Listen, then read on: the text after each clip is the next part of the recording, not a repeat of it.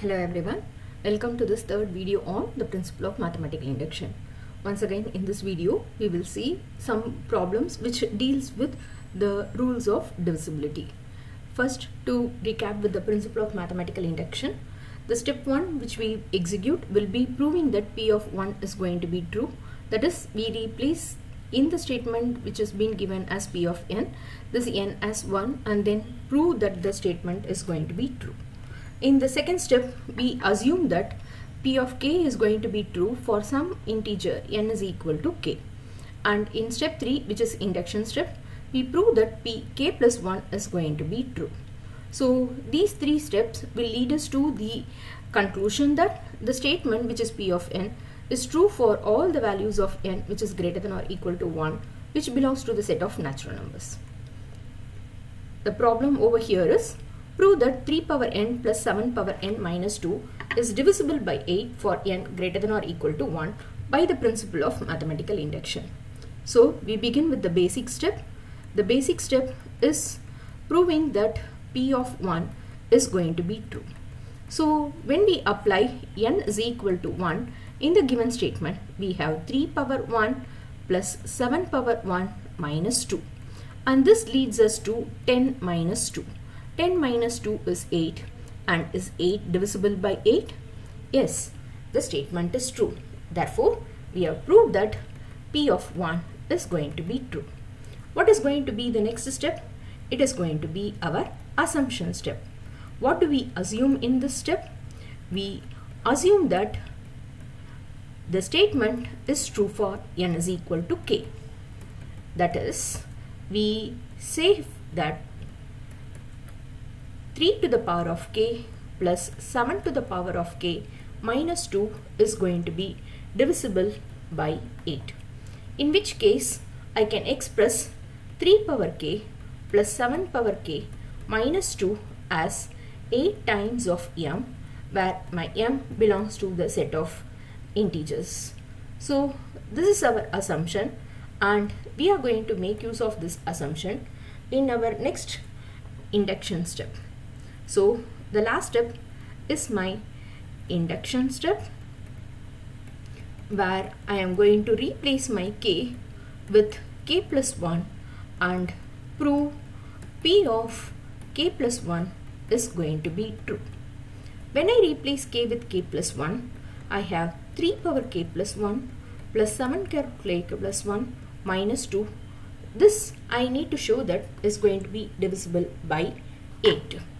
Now let me split and write this as 3 power k plus 1 can be written as 3 power k times of 3 plus 7 power k plus 1 can be rewritten as 7 power k times of 7, and this will be minus 2. From my last stage, I have this 3 power k which can be rewritten in terms as product of 8 as 8m minus 7 power k minus 2 makes it as plus 2. So over here, from my star, I am going to replace this 3 power k as 8 times of m, it is a multiple, minus 7 to the power of k plus 2. As I said in the earlier video, we normally replace this, but in a hurry we will forget to multiply the factor by 3. So don't forget, there is going to be a product 3 over here. So multiply this factor by 3. And the remaining steps happens to be 7 power k times of 7 minus 2. Let us simplify this in the next stage as 8 3s are, that makes it as 24 times of m, and minus 3 into 7 power k minus 3 into 7 to the power of k plus 2 3s are, this is going to be 6, and the remaining factors which we have is 7 into 7 power k, 7 into 7 power k, and then the remaining quantity is minus 2. Now let me simplify this constants, which leads me to 24 times of m plus 6 minus 2 makes it as 4, and let me combine the 7 power k terms which is present over here and here. So taking 7 power k outside, I will be left out with 7 from over here and minus 3 from over here. So This gives me the next stage as 24 times of m plus 4 plus 7 power k times of 7 minus 3 makes it as 4. So in the next stage, I can take this 4 common outside from my last two numbers, so that I am left out with 7 to the power of k plus 1. The concept which will help us to move further over here is the quantity that I can know that 7 power k is going to be odd for all the values of k that is going to be greater than or equal to 1 and belong to the set of natural numbers. We can check that 7 power 1 is going to be 7, which is an odd number. 7 power 2 is going to be 7 sevens, or it is going to be 49, which is again an odd number. 7 power 3 and so on up to 7 power k is going to be my odd number whenever I have it as an value for n or k, which is going to be a natural number. So I know that 7 power k is going to be odd. What can you say about 7 power k plus 1? Plus 1 is going to be my successive number or the consecutive number. If the first number is odd and I add 1 to it, the successor or the consecutive number is obviously going to be an even number. So I know that 7 power k plus 1 is going to be even number. When it is an even number, I know that I can express it in the format 2 times of a positive, 2 times of an integer. So my r is going to belong to the set of integers. Hence the last stage, which was over here, is just 24m plus 4 times of the 7 power k plus 1, which is an even number, can be replaced now by the quantity 2 times of r, where m and r both belong to the set of integers. Next, we end up with 4 2s are 8 times of r. From both the quantities, I can take 8 common outside. That leaves me with 3m plus r. Obviously, when I multiply a quantity by 8, this factor is obviously going to be divisible by 8. Hence, what we have proved? We have proved that p of k plus 1 is going to be true. Hence, the induction step, which is proved for k plus 1, is also true. Therefore, we conclude that the given statement, which is 3 power n plus 7 power n minus 2, which is a general statement p of n, is going to be true for all the values of n which is greater than or equal to 1 by the principle of mathematical induction. Okay, so we conclude, therefore, by the principle of mathematical induction, p of n is going to be true for all the values of n which is greater than or equal to 1. We'll conclude the video with one more problem on divisibility. Prove that 6 into 7 power n minus 2 into 3 power n is divisible by 4 for n greater than or equal to 1 by the principle of mathematical induction. What is going to be our basic step? Basic step is to prove for p of 1 is going to be true. That is, in your given statement p of n, we replace n with 1. When I replace n with 1, I have 6 into 7 power 1 minus 2 into 3 power 1. So 7 power 1 and 3 power 1, n is replaced as 1. 6 sevens are 42 minus 2 3s are going to be equal to 6, which gives the quantity to be equal to 42 minus 6. You can rewrite this as 36. Is 36 divisible by 4? Yes, the statement is true for p of 1. So I have now proved that p of 1 is going to be true, which is my basic step. What is going to be my next step? It is going to be my assumption step. What do we assume? In my assumption step, I assume that p of k is going to be true. In which case, when I replace n with the quantity k, we have 6 into 7 to the power of k minus 2 into 3 to the power of k is going to be divisible by 4.